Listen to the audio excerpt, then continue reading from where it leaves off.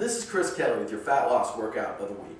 For this week's workout, we're going to take 3 exercises of different interval lengths, 30 seconds, 60 seconds, and 90 seconds.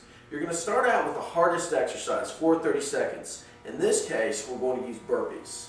Alright, so we're going to get to this position, perform burpees for 30 seconds. Immediately, we're going to go into an exercise that is moderately intense but can be sustained for 60 seconds at a time. So, for example, jumping jacks for 60 seconds. Finally, we're going to pick an exercise that is still active but allows the body to recover aerobically. So, what I'm going to do is simply hold in a plank for 90 seconds.